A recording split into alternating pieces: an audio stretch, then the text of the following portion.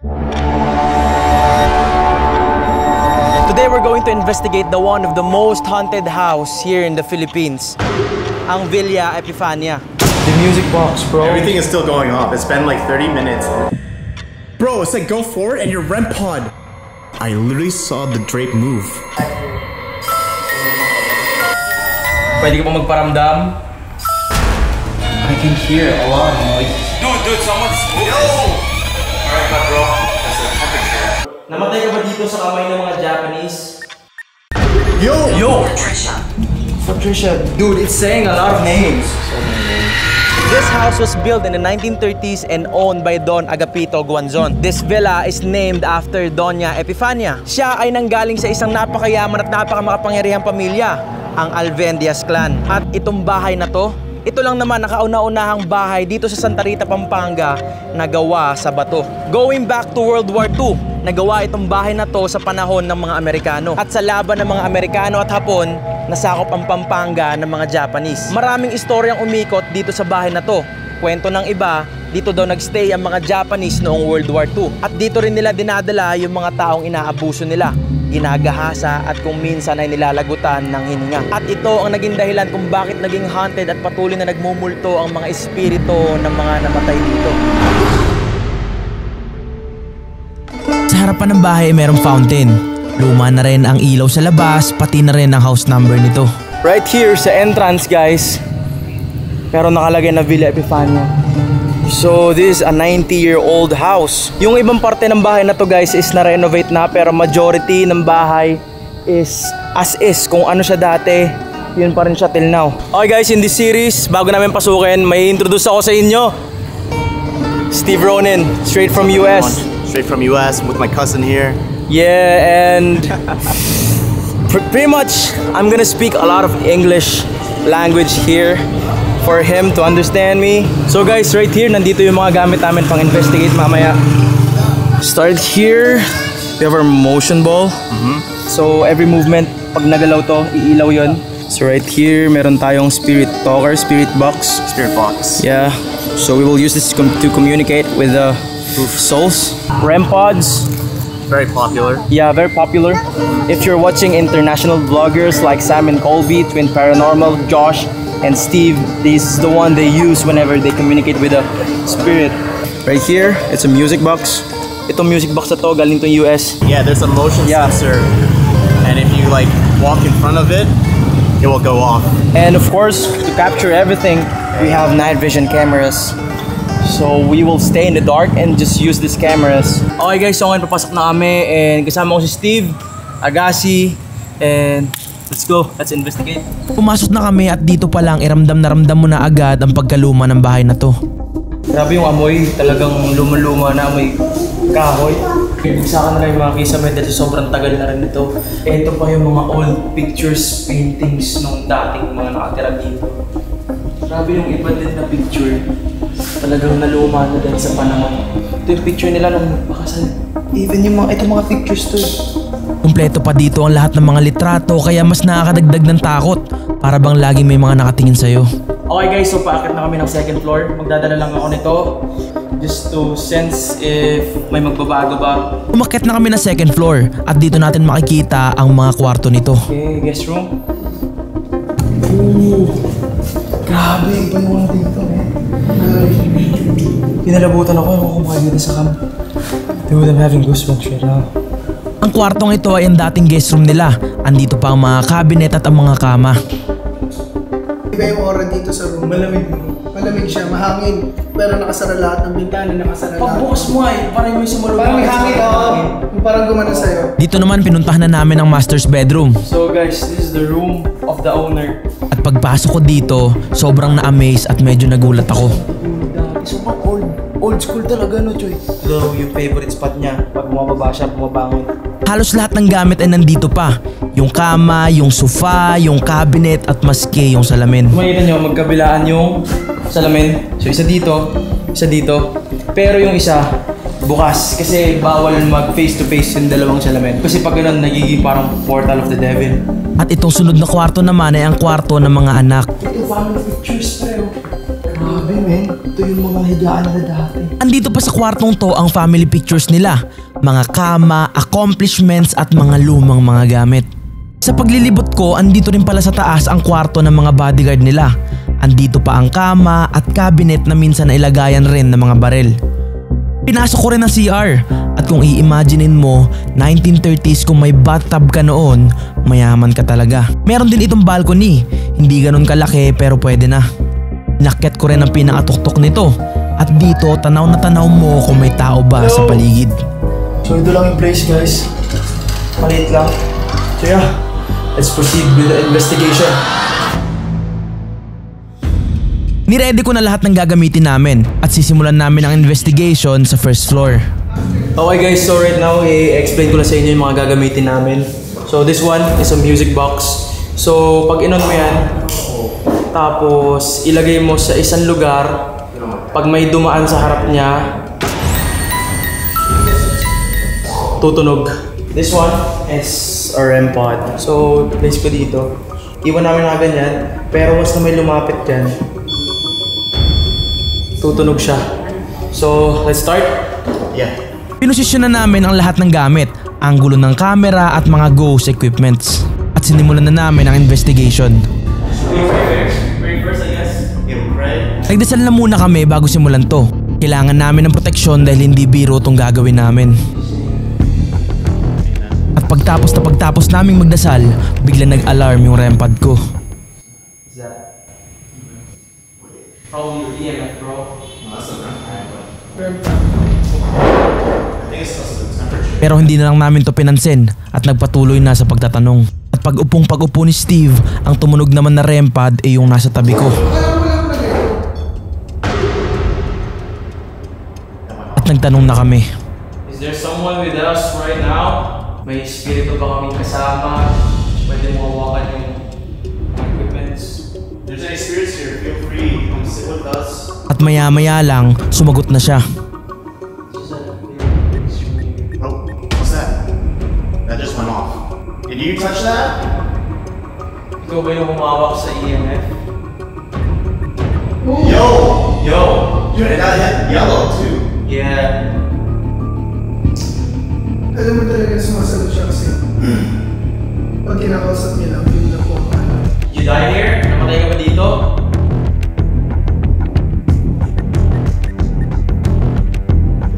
Is that yes? Whoa. At bigla na lang namatay yung camera ko. Namatay ka ba?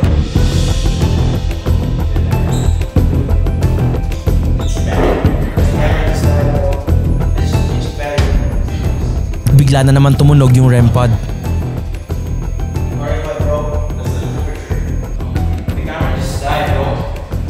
At pag-check ko sa camera, hindi ko alam kung paano to namatay dahil hindi naman siya lobat.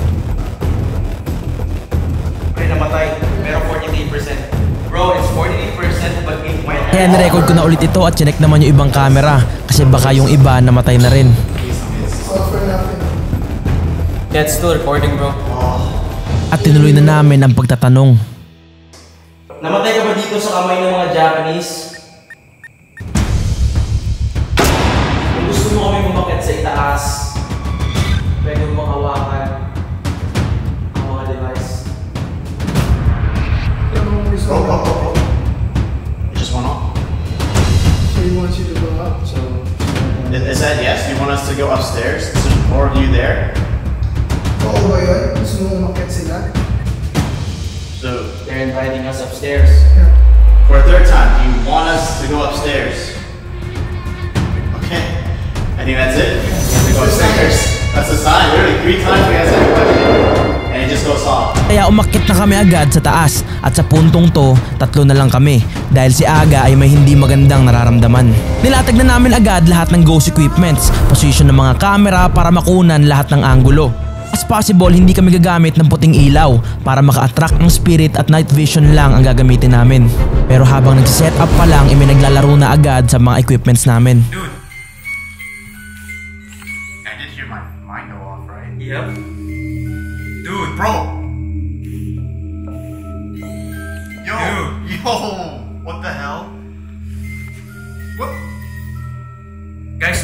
sure walang tao dyan. Dude, we literally just set it off and they're going one by one. Yep. We're still not starting yet. Hindi pa kami nagsisimula, guys. What the heck? It's weird. It's weird. Yo, could you try to film the other? At dito makikita nyo na bigla tong tutunog nang wala naman tao sa harap. That's possible. At bigla ring tumunog yun nasa table.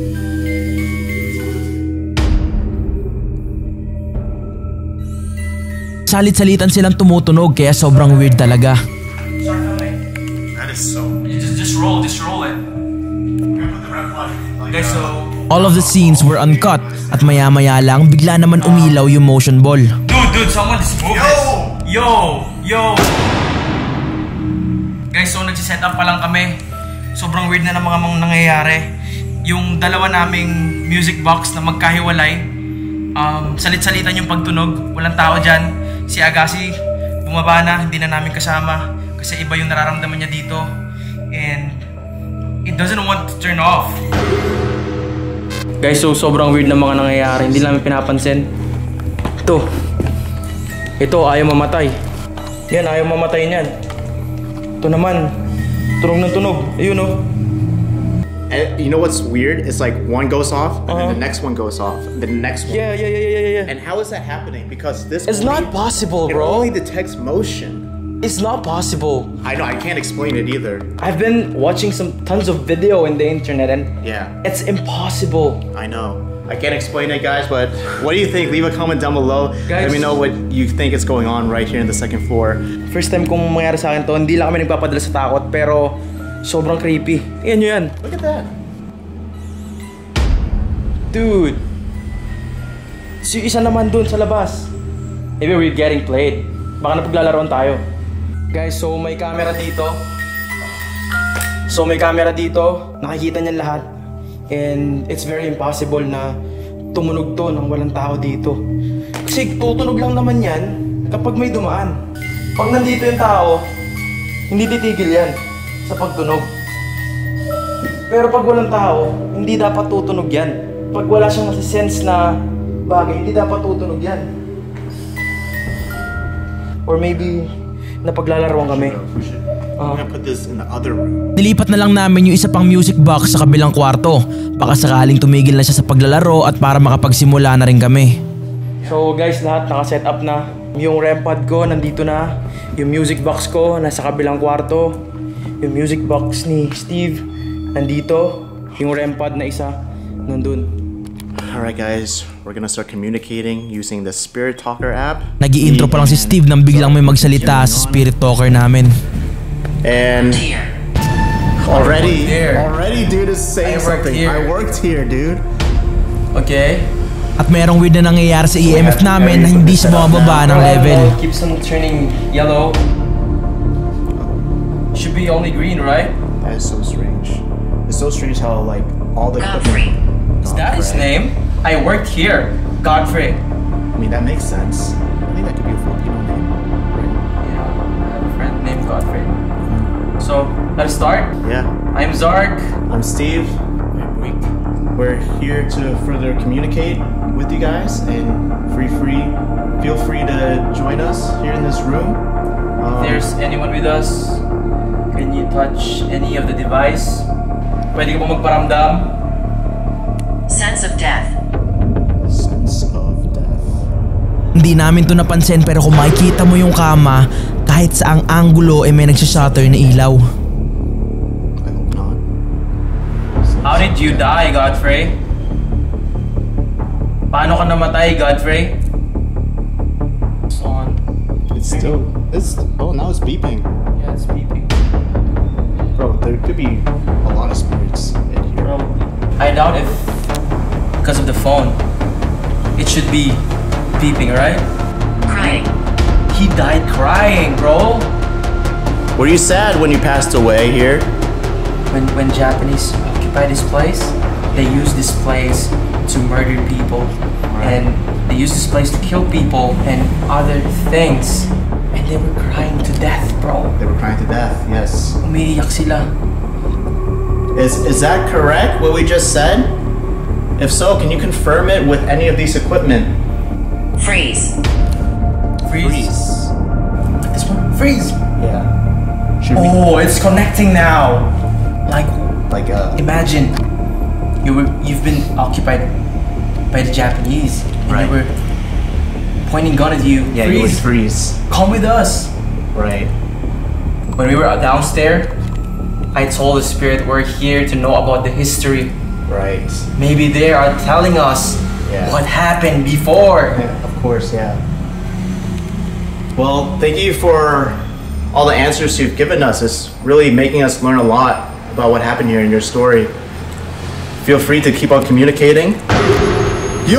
Forward. Bro, it's like go forward and your REM pod just went off. And the funny thing is, I've turned this off. Wait, what the heck? Guys, yung REM pad namin. Bro. It says go forward, bro. Go forward. Guys, kita nyo yan. Ito yung sinabi. Go forward and after, pumunta dito. Immediately. It beat it. It beats, right? Immediately it beats. So, do we need to go forward? Wait. Whoa. What? Dude. I don't know if I caught that, but I literally saw the drape move. May nakita si Steve at nung reviewin ko yung footage, ito yung nakita ko. Ito yung sinabi. Go forward and after, pumunta dito. Immediately. It beat it. It beats, right? Immediately it beats. So, do we need to go forward? Wait. Whoa. What? Dude. I don't know if I caught that, but I literally saw the drape move. That thing, it just moved. The what? The drape. The curtain moved. How, bro? Wait. Everything is closed There's a here. camera that Go. At hindi ko napansin, biglang namatay naman yung ilaw ng camera ko. Ito ang replay kung paano siya namatay sa iba't ibang anggulo. Hindi ko alam kung paano nalobat dahil alam kong full charge to nang dinala ko dito. Nang i-check ni Steve sa kanya, laking gulat niya dahil pati yung camera niya nalobat din. Sorry, do you have another extra battery for the Sony? Dude, my camera literally died. Fresh new battery too. Yeah, Do you have an extra one? I have, bro. Guys, so, weird na yung mga nangyayari. I'm getting goosebumps now. Like the whole vibe of this mansion changed. Yeah, a lot, bro. A lot. Change a lot. So guys, normal na nangyayari to kapag mga haunted kasi kumukuha sila ng energy from dun sa cells ng battery, sa dry cells. Weird guys, kasi sabay-sabay kami nawala ng battery. Like this is the master's bedroom. Oh, for real? We invoke the darkness. We invoke the darkness? I don't know if they meant to say that. Doesn't sound so good. Doesn't sound good at all.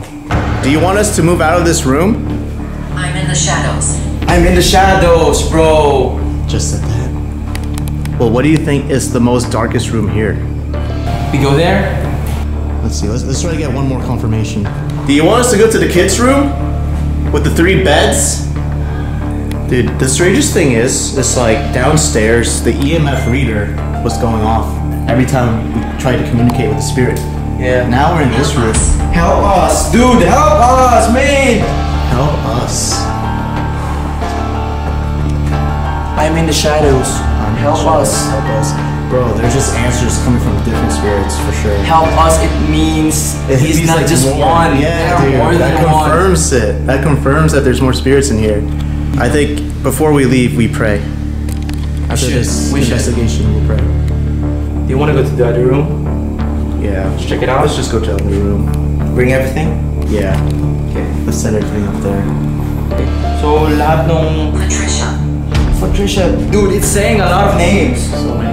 Chinek ni Rick itong second backup camera namin at laking gulat niya nung ito ay namatay pero hindi naman tulobat. What happened? Namatay? Namatay? Oo. Lobat? Hindi. 51. 51 pero namatay? Oo. Dude, that's weird. Maybe, galaro tayo, man. Kaya pumunta na kami sa pinakamadilim na kwarto para dito mag-investigate. Bro. I need some lights. Pero nagsisimula pa lang kami at nagsiset up ng equipments nang biglang umilaw yung motion ball. So, ganito yung maririnig ko, guys. Oh! It's lighting up. Is that you? Are you there with us? Now it's not. At bigla siyang huminto pero maya-maya lang umilaw na naman to. Record dito, di ba, Zark? I think... Di ba?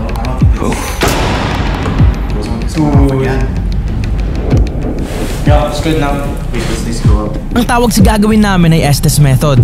Ako ang magtatanong Anong nangyari? Paano ka namatay? habang si Stevie i-interpret yung naririnig niya sa earphones. Leave.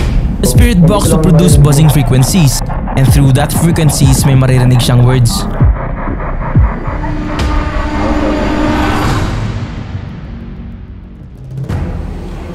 Nasa masayang kalagayan ka ba ngayon? Okay ka ba? Steve, Steve? It's his name. come on. Yeah. Pangalan niya. Yeah. Steve, come on. Paano? Gusto mo bang tulungan ka namin? Hey, sit down. Oo, hindi kami aalis. Dito lang kami. Makikinig kami. Gusto mo bang magkwento? What happened? Anong nangyari? Paano ka namatay? Leave. Sabi mo sit down, gusto mo kami umupo. Then sabi mo leave. Galit ka ba? Or gusto mong paano ka namin tutulungan? Nagbibip yung... Nope. Ayaw niyang tulungan natin siya. It's beeping. I-move mo nga yung ano. Yung isang cam. Yung liwanag na Leave. nag-reflect eh. Leave? You want us to leave? Kung paano Are you angry? Galit ka ba? Gusto mo bang nandito kami? What do you need? What do we need? Anong kailangan natin? Nandito lang po kami upang mag-explore and mag-investigate. Baka pwede namin kayong tulungan. Pag-pray namin kayo. Shut up. Maybe they don't want. Baka hindi nila gusto.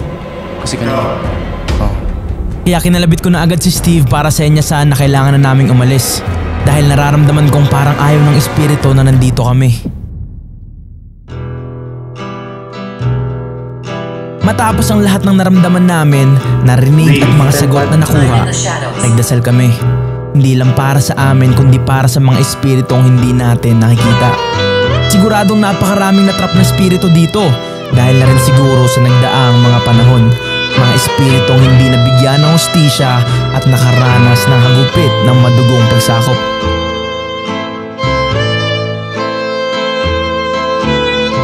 Welcome to our investigation series and always remember, be limitless.